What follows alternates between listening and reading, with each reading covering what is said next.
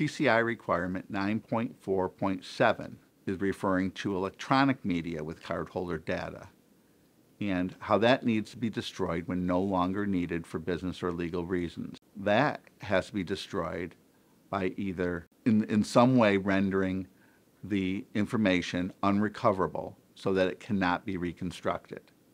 This can be done by degaussing tapes, if you're storing things by tapes, or using some type of approved formatting solution if you're using physical drives. There's also ways where I have seen organizations send their hard drives out to be shredded.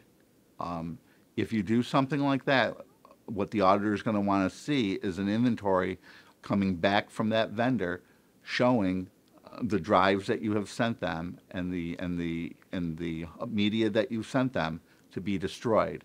Should be an inventory that has serial numbers, dates, times, anything that can back up and reinforce that you have destroyed the data as described in your policies. If you have any questions about this or any other PCI requirement, please reach out to Kirkpatrick Price and ask to speak to one of their experts.